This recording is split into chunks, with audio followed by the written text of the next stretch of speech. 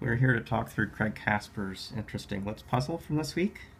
We haven't done a LITS talk through yet, so it seemed a good opportunity to highlight both standard deductions for this style and also some very unusual kinds of deductions, but things that may open your eyes to other ways you should visualize these puzzles, particularly when they get somewhat hard. I'd say the first tetromino here is pretty trivial. If you know about avoiding the 2x2 rule, some other cells you can mark off as X's are pretty trivial. One thing you should start to do if you aren't already doing it is to think about how cells that are near shaded groups really don't have a lot of options left to them. And you can take a situation like this. If this cell is shaded, it's going to be required to take this cell, so that's no good. So these are X's. Even if this cell is shaded, it's going to be required to come over here and form a 2x2 group, so it's also no good. And so, around one region where we shade 4 cells quickly, we can also mark off 11 cells as unused quickly, and it's useful to be able to keep track of all of that. Now, the most interesting insight in this puzzle, I don't normally mark things this way, but I will for this walkthrough.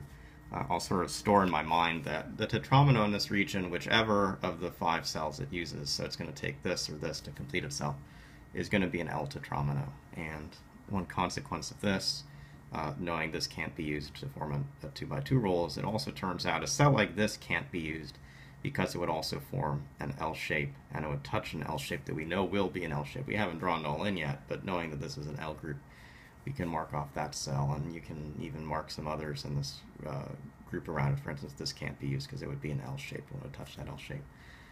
We get to this state, which is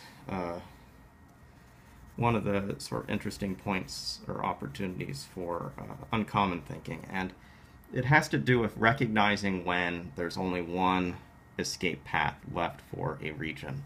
And it happens twice in this puzzle. We'll start in the upper left, where it's maybe clearest at this moment. This region has marked off, it had originally 2 regions it could escape to. It could come out to this region to its right, it could go to this region that surrounds it on its top, left, and bottom. But now it must come through this E-shaped region. It's the only one left that has cells that border it. And what that means is that because this is an L tetromino in it, the region outside it cannot have an L tetromino. So any cell that would necessarily form an L tetromino shape, these two are certainly those, this is, can be excluded.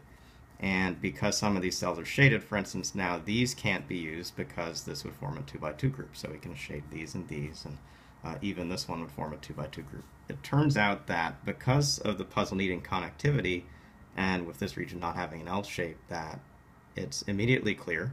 I'll say, when you're solving, it'll take some time to do, but it actually is the case that there's just one option for the upper left corner, which is for an L to connect to an I exactly in this manner. That's the only way for this to connect out to the rest of the puzzle. And the second major breakthrough is going to be of the same style. It's maybe even harder to see, but it has to do with this lower left corner, where we have one region that, because of now X's we placed in the puzzle, has only one escape, which is to the region that's surrounding it on its top side. And then this also still has to connect back to the puzzle, and right now it has 3 routes to do it. But we'll see pretty quickly that it can't use many of them. So let's actually start up in this side. The top cell can't be shaded because it would form an I touching an I. And so the only route for this to connect through is to make an L shape. And the thing is, it also is the region that must be touching the tetromino down below. So if this is an L, I'll sketch this in. This cell must be shaded because this region has to touch the one around it. You get 2 L's, and that's no good. And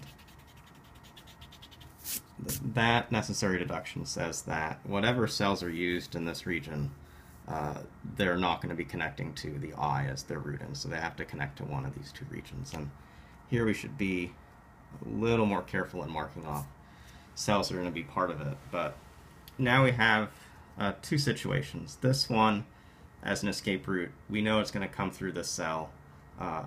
It seems somewhat flexible. This one is maybe a lot less flexible. It's going to be an L tetromino because there are 5 cells it could use, and it's either this L or that L. And it's got to connect through to both regions from it. And If these three cells are shaded, there's no room to the left to get anything going on, so it would have to connect through those four at the bottom. But one thing you might have noticed earlier is actually we could have marked this cell as unusable pretty quickly, because if it's an I, the cell beneath it that connects through it is also an I, and so turns out there's never a situation you can use this cell, and that means actually if this is an L, there's never a situation that a tetromino can fit in the region at all. That you'll always violate a 2x2 shading rule. And so there's a grand sweeping gesture, which is to mark off all of those cells as well. And now we have really cracked the puzzle that there's one connection back into the grid, which is through that cell. That leaves one option for the region below it, and similarly one option for the lower leftmost region. So these are quickly filled. These 5 cells aren't really free anymore in the way we've marked them off, so it's required to be a T. That means this group down here can't be a T. If it used that cell, it would be, so it's required to come to the left.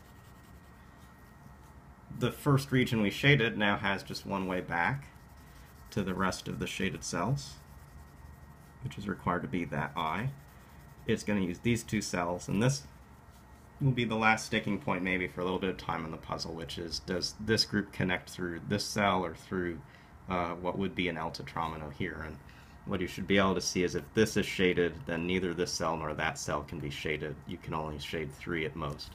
And so that cell can't be used. It's got to connect through the bottom option, forming an S. We get another S here, and we've managed to solve this puzzle, which, as I say, is a pretty fun example from our guest contributor, Craig.